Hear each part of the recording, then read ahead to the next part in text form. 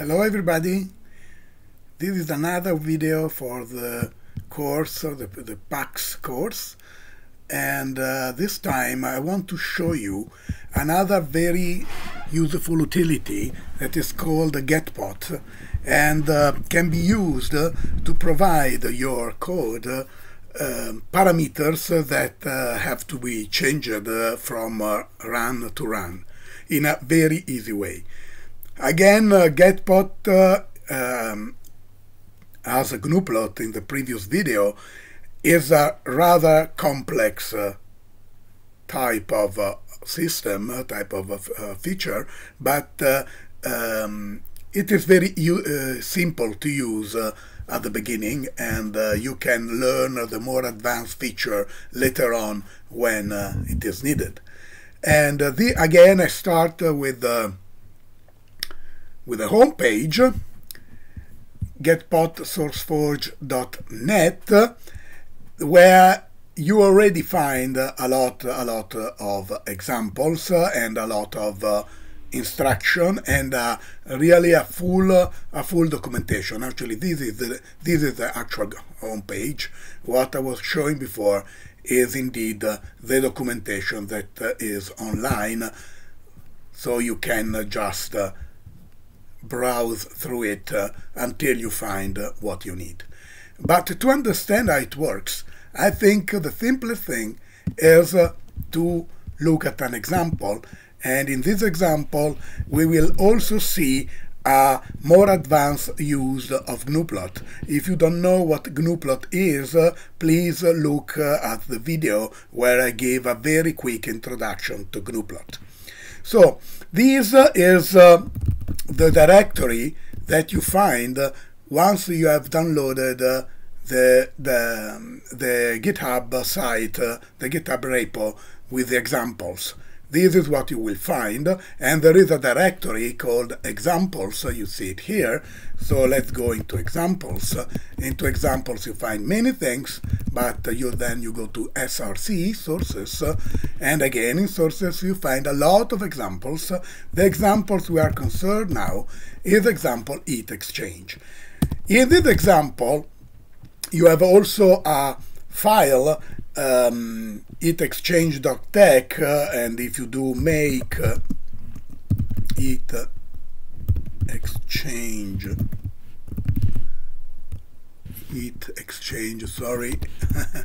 .pdf, I think you have to do it twice when it doesn't really matter. You find a description of what this program does, okay? So you can look at heatexchange.pdf. In fact, it's just it solves with a finite element method a 1D heat conduction problem that is, if you're very simple, a simple Poisson problem.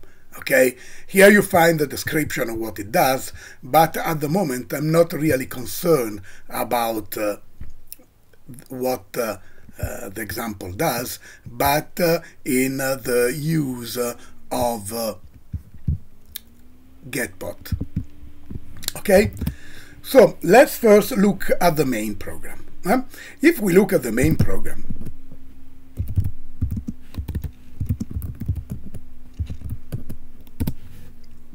we find an interesting thing. First of all, a little function that just prints an help. Okay? And if you see, this help just says that the use of the program is to type main, that is the name of the program, and then some possible option, -h, just print this help, -v will give some verbose output, and you can specify a parameter file that by default is called parameters.pot. Now, this is very interesting because you can, in C++ and in C and in many other languages, give options to your program. So your program, when it's launched, can parse the option. And in particular, the options here is -h, -v, and -p. And -p is an option that takes the name of the file. So it takes a string after the option. And the name is the file that contains the value of the parameters for the program. So this helps me in showing you the first use of Getpot. Very useful is to parse the option you are passing to a file, to a program. Because parsing those options with a getopt program, Getpot is a play of word. The original program that is in fact a C, is already in the C language and also in C++, is called getopt, get options, but getopt is very complicated. Getpot is much, much, much simpler, and I'll show you. If you want to use Getpot to process the option you're passing to your program, what you can do, first of all, is to specify that mains takes these two arguments. You know that main can, in C++ at least, can take either no argument or two arguments. If it takes two arguments, the first is an integer and the second is a pointer to a pointer of char. Okay? Now, what you have to do then, of course, you have to include a Getpot that is provided with examples, so you don't have to download it yourself. You already have it. You create an object of type Getpot that is called, that I call it CL. You can call it as you want, of course.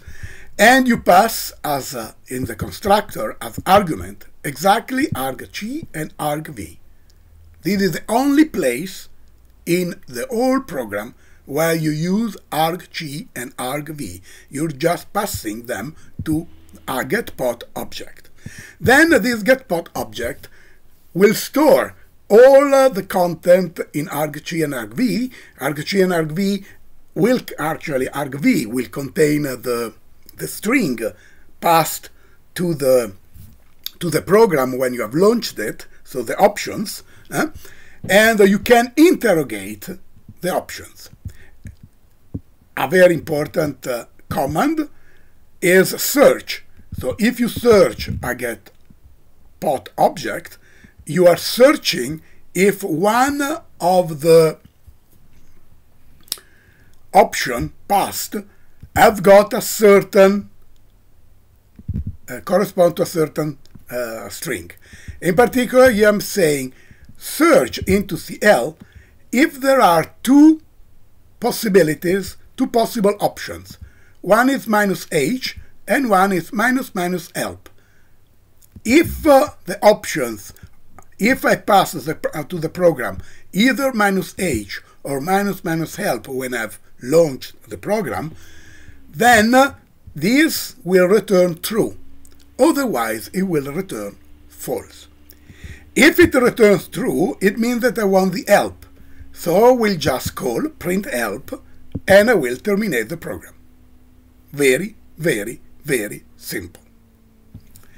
Again, I want to see if I've asked to be verbose, to have more output from my program. And I know that verbose is -v. I've chosen -v as the option for verbose. So I search. One means that there is only one substring to search, and I will search -v. If -v was specified in the input, this will be true, and so verbose will be true. Otherwise, it will be false. And now, this is the other very important, one of the most important command method of a Getpot object. Follow. Follow means, look, you have to look again for a possible option, but this option is followed by a string. It is the case of -p, right? -p is an option that specifies the parameter file So after the options -p, you either have equal the name of the file or a space and the name of the file. The name of the file is a string, so I must be able to capture the name of the file, so that string. And this is what does cl.follow. cl.follow looks if there is this option. If this option is present, then it will look to the string that follows, or the string that follows the possibility. I can also use -p equal and the name of the file, okay? I can use a space or equal to separate the option to the name of the file. If it finds a file, it will return it and it will store in file name. What is the first argument? The first argument is the default. If -p is not present, cl.follow will return parameters.pot. That is the default file where my program reads the parameters. Okay? And then, okay, once I've read the parameters, I read the parameters, and I read the parameters from a function that I've created. Now, before looking at the function, let's look at the parameter file. So let's look at parameter.pot and see what is inside. Oh, you see, it's a very simple. This is a very simplest but very useful way of passing data with Getpot. Because, you see, we have a set of parameters, iter max, the maximum number of iteration, tolerance, a tolerance for my the stopping criteria for the iterative procedure that is used inside the program, the length of the bar where I'm going to solve my problem, the first dimension of the bar, the second dimension of the bar, and so and so.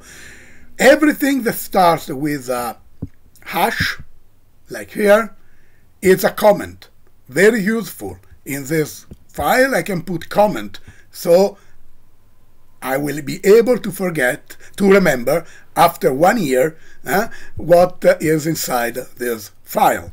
And then I have a set of parameters in the form parameter name equal the value I want to give. Parameter name equal the value. Parameter name equal the value. Remember that since I'm not specifying the type will be deduced by the literal constant that follows the equal sign. So this literal constant is an integer, so max will be an integer.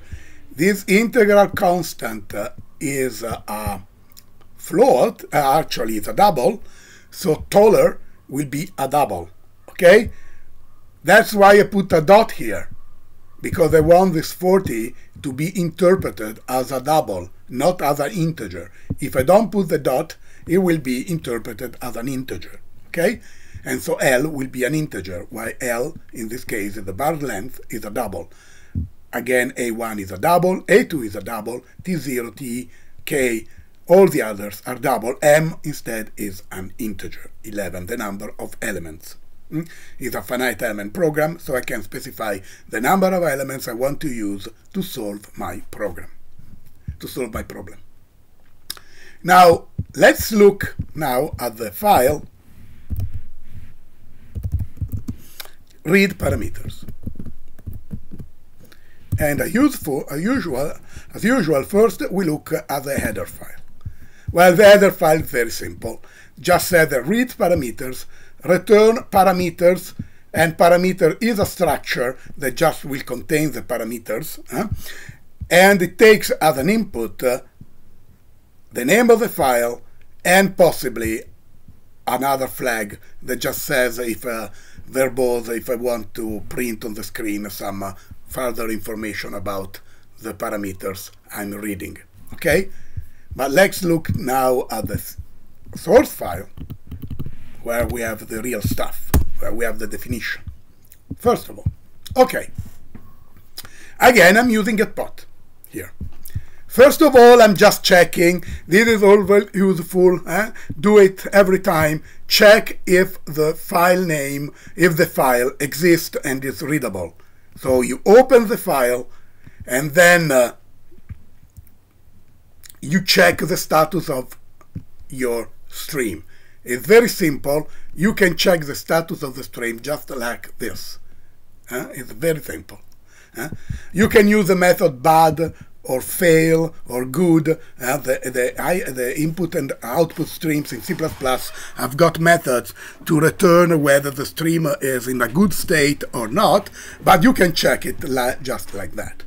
If not check converts to true, it means that check that this file stream is something wrong, and so I will just print an error and I will return the defaults because I have some defaults for the parameters. Okay, defaults is just a structure that contains the default value for the parameters. We're going to show you that in a while, but at the moment I want to concentrate on Getpot, not on the details of the program. Okay, now once I've got the file, what I can do? Well, I create an object of type Getpot, but different from before, I will pass a string, a C string. File name is a C++ string, while the constructor of a Getpot object wants a C string, so I have to use the method C_str. So I pass the string that contains the name of the file. What does Getpot do? Getpot will open this file, and this file, remember, by default is a parameter.pot that we have just seen, will parse the file, will recover all the information that it is in the file that we have just seen, and all the information is now stored in this Getpot object that I've called iFile, but you can call it as you want, of course. Okay, so now the file will be open and closed. I will not use any more of the file. Everything that was in the file is now stored inside iFile in a very nice structure, easy to interrogate. And now I have to read the parameters.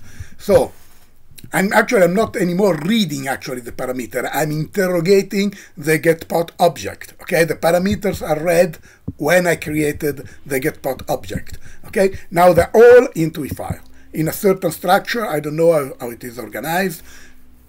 Is a Getpot business. Okay, so I will store everything into values, and now you see I have just to, in this case, to interrogate my Getpot object is very simple, because I can use directly the call method. So I just have to put brackets. And put the name, the string that contains the name of the parameter I want to read from the file, itermax. Remember, it was one of the parameters in the file, and as a second argument, a default value. I remember default value is stored in another structure where I store all the default values. If I don't say anything in my file, if I do not specify itermax in my file, I have a default in any case. Okay, so I will read from the Getpot structure the value of itermax. If itermax is not present, I will get the defaults.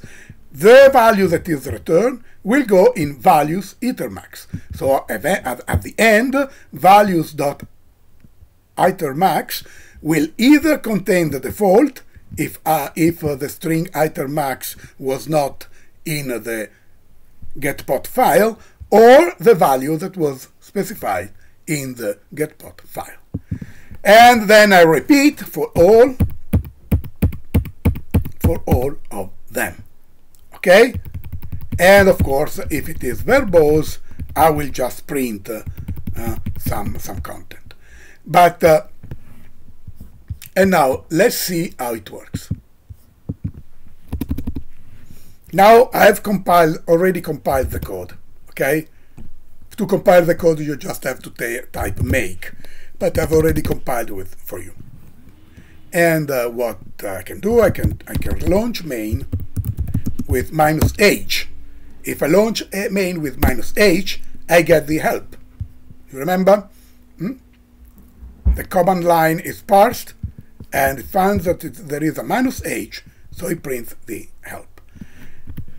Of course, I can specify the parameter file. I don't need to specify the parameter file because this is the default.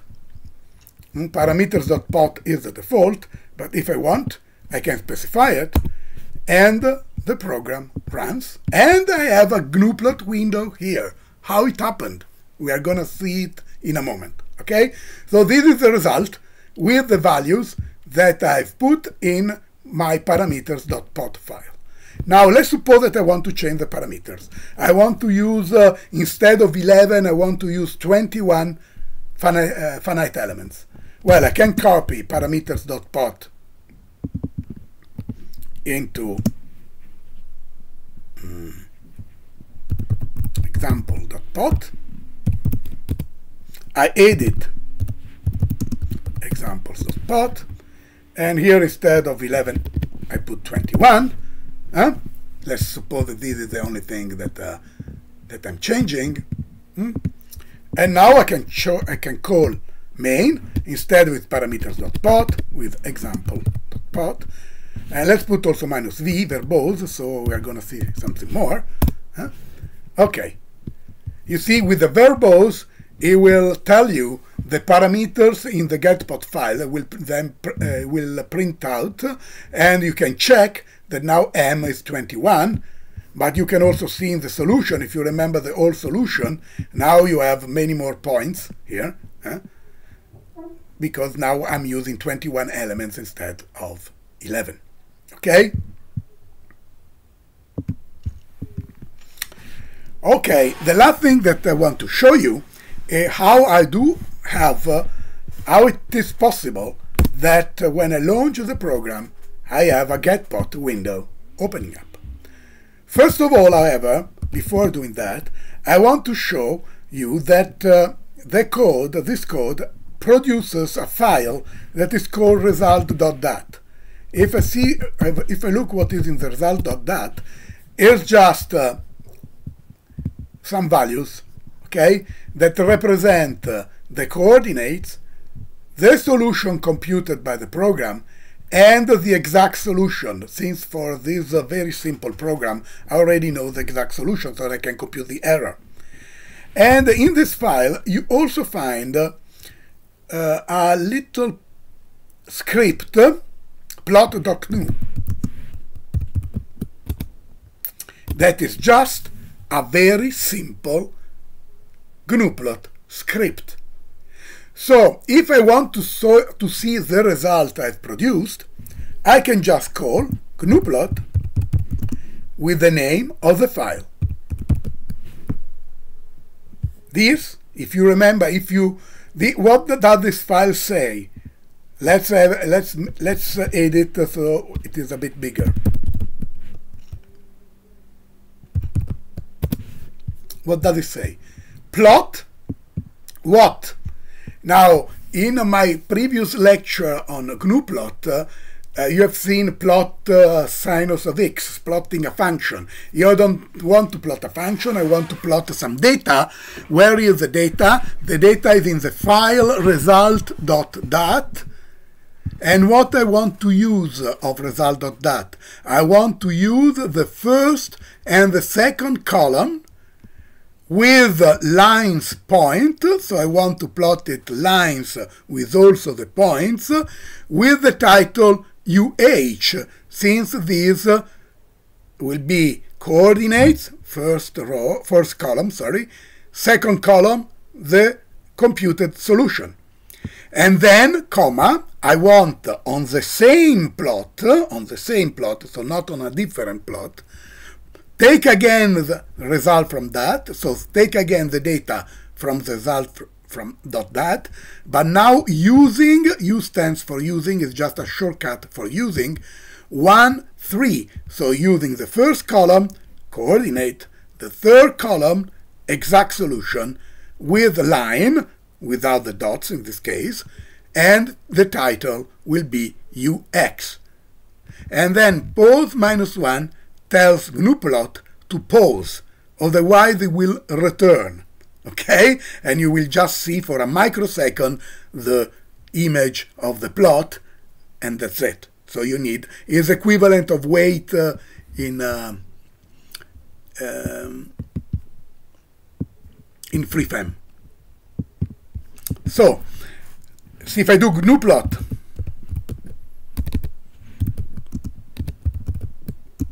plot.gnu, I see exactly what I've seen with the program. So I'm just plotting again.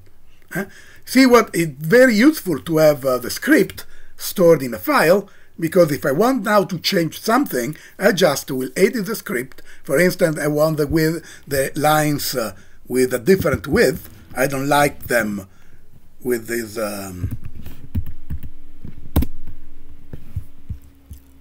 I will say line width, I put it here, line points with line width 2, and here I want line width 2. Okay, so I just save, exit, I launch again gnuplot. Now you see the lines are thicker. So very convenient to have scripts. Much better having scripts than playing with points and click. Okay, but now you're still left with the need of knowing how it is possible that main, my program, that is a C++ program, already plots on the screen. So it calls gnuplot from inside. Well, let's have a look.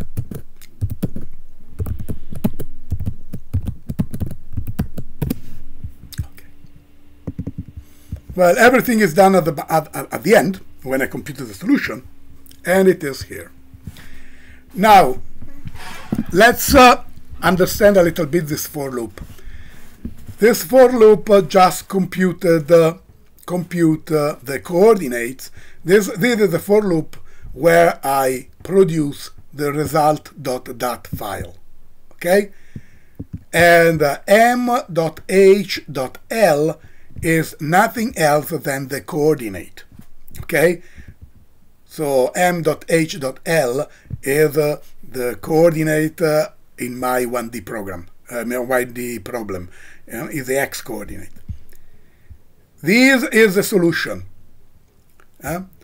Is TE multiplied by this factor because of this, the problem is solved in a dimensional variable, so I have to put it back in dimensional form. So this is the solution.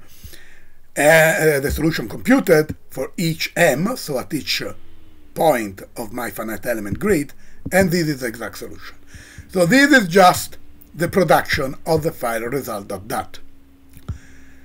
Here I want to show, this is a very nice thing, that at the same time I'm creating three vectors, one called coor, one called sol, one called exact. Coor contains the coordinate, sol contains the solution that is computed, and exact contains the exact solution. And this is a clever use of the method tie, so that in just one go you do three things. Okay, you create a tuple that contains the coordinate, the value, the exact value, and then you just copy them to coor m, sol m, and exact m in just one go. This is a nice trick of using tie for this purpose. Otherwise, you can do it. You have to write more. So this is a very fast way. So now core, sol, and exact are three vectors that contain the coordinate, the solution, and the exact solution. Okay, this is a nice way, is one of the possible ways, there are many, of using gnuplot-iostream. Gnuplot-iostream, you can find the description in the home page of gnuplot. So if you go here and you go to external links, among the different things you find, so many gnuplot mode program interfaces. Here it is, C++ iostream interface. You go here and you have all the instruction with a lot of examples. Okay, not a lot actually, but the examples you need. So, but you can take also this file as an example. How do I produce a gnuplot picture directly from the program? I will create an object of type gnuplot. You see here is an object of type gnuplot that is defined in gnuplot-iostream. That's why you have to include the header file. And you just fill this object with the command you want to use in gnuplot. So you want to plot. Okay, what do you want to plot? Well, you want to plot the coordinate and the solution. Now, this is another interesting way of using tie, because you have to use the method file1d that wants in input a tuple of the two columns, okay, that represent the x and y coordinate, the x coordinate and y coordinate of the points you want to plot. So you need to tie together coordinate and solution and pass it to GP through this method, file1d. Then these are the options with line point, title, UH. Be careful about the quotes. UH must be in single quotes, the string, double quotes. Comma, because I want to plot another thing on the same plot. What do I want to plot? I want to pull out core and exact. Again, tie together in a tuple. Pass it to GP file 1d. Remember that tie just creates a tuple of reference. So you want a tuple that contains two vectors, but you don't want to copy the vector. With tie, you automatically create a tuple of two elements in this case, so it is a pair, in fact. You can use a pair if instead of a tuple. I mean, a tuple with two elements is a pair, but with references, so you don't use up more memory. You just, I'm using directly core and exact without making copies. And then again, with line, title, UX. That's it. All this is needed to create the plot. The plot is automatically then created. You want to change the line width, because let's do it here. With line points, line width 2, and again line width 2, because we want the lines a little bit thicker. Then save it, close it, make. I say debug equal no, because I want optimization, even if it's not so needed. Okay. I run again main with example.pot, for instance, so with 21 points. And now you see the lines are thicker than before, because I'm using 2 instead of 1. So I have a slightly thicker line. Remember that when you are in this little window, you can export. You can export to PDF. you can export to SVG, you can export as an image, you can copy it on the clipboard, and so put it directly in wherever you want. And you can also zoom in. You can zoom also with the mouse, I suppose. Yes, no? Oh, sorry. You have to zoom in. Next zoom. Doesn't want to do it today. Maybe it's getting tired. But you can add, well, probably when you launch it with gnuplot-iostream, you don't have the full facilities that you have when you launch it with just gnuplot. Okay? If you launch it with gnuplot, as we've seen before, then you can also operate on the window, creating a grid, zoom in. Now I have only a piece of the curve. You can do things like changing the background. I don't see the change.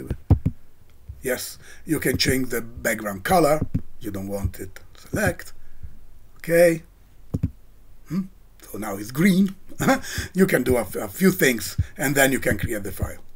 There is another way, without using the term and output command of gnuplot that I was showing to you in the previous video. Okay, I hope you enjoyed. Have a look at the page of Getpot, because Getpot can do a lot of other things, in particular the data that you have that you want to give to your program can be organized in groups. This is very useful. So you can, if you have many data that you have to give to your program, many parameters that you have to give to your program, you can organize them in groups. You can also give as parameter strings. You can also give vectors. You can also specify small vectors. And everything is in the web, in the help. Let's see if I can get here. Here it is. Bring it back.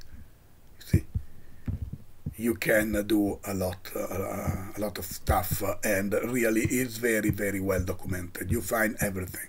You just have to try. You see, all the search command. This is very similar to what I've shown already, and it's really very, very, very complete, very, very complete. So, of course, and there's plenty of examples. Of course, I cannot in just a video explain you much more, but remember, if you have to pass parameters to your code, parameters that you plan to change from call to call, and this is what happens very frequently, think about using Getpot to parse your file, because parsing a file with parameters inside is something that is complicated and difficult. Okay, so Getpot is for files that contains parameters, that not for raw data file, files that contains millions of information, but for files that contains parameter like the one we have seen, it is very, very convenient, and I suggest you to use it.